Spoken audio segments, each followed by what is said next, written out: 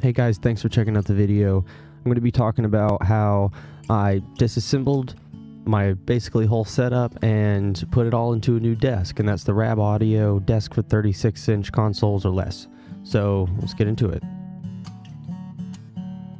I started out with tearing everything apart. Obviously, as you see, I'm doing my best to undo the side rack. I had a couple screws that didn't play nice, so I ended up having to take those apart off screen, but that's okay.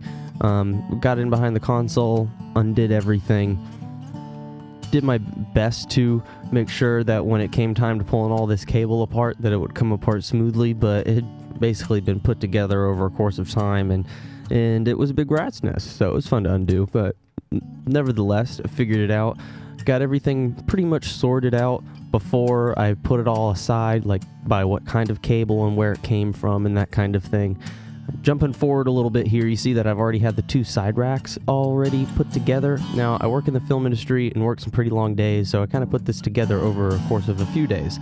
And so I had some time off on Sunday, and I went for it. I went to put everything in there. It took me the better part of the day. Now, I did this by myself, so I'm sure with someone helping you, you could probably build this in a whole day and put it all together. But anyways, when I decided to do all of this, I was pretty meticulous about my cable management. I knew I had to be. There was a couple of things that I knew I was not going to have, like space in certain areas. I couldn't just use the back of the floor or something like that. So I had to make sure that cable runs would make it, and that where there would be a bottleneck where things would go through the side of a panel or something like that, I could actually get everything through there. I mean, it's a lot of breakout for the console and the interfaces, and that's basically where I started. Once I got the patch bays in, I spaced them out a little bit so I could get my fingers in there and work a little bit easier.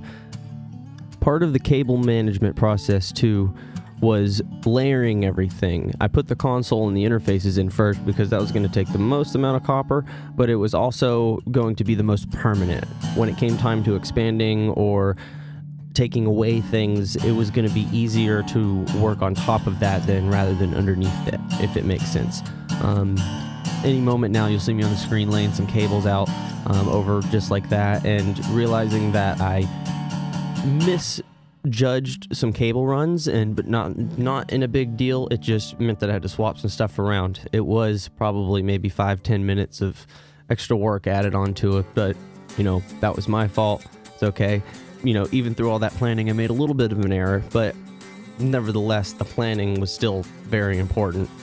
As the console and the interfaces went in, I realized how much space I was going to be left with, and it wasn't going to be a lot. So it took me a long time to really put cables into the compartments as neatly as I could, but at the same time not adding stress to anything or any kind of strain on any connectors.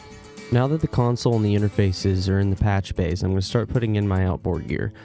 Not a lot of it, but it's going to fill up most of the rack on the right.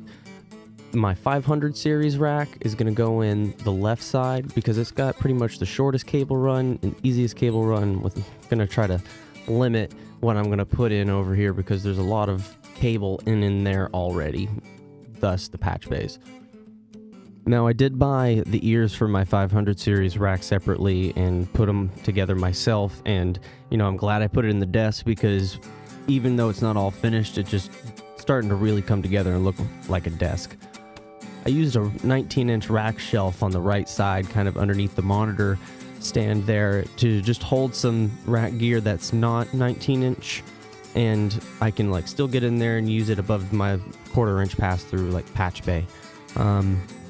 At this point, the majority of the build was over. I had to put the last little pieces of the desk together, like the front sides and the keyboard tray, and I ended up doing that stuff off camera because my phone did die and I didn't capture the last of it, but I am going to shift to some pictures that show what it looks like in the end, and there it is. I mean, this was a great experience. I'm glad I did it. It's a huge workflow improvement for me. I hope you liked the video. Give it a thumbs up if you did, and if you think I've earned it, shoot me a subscribe, and we'll see you in the next video.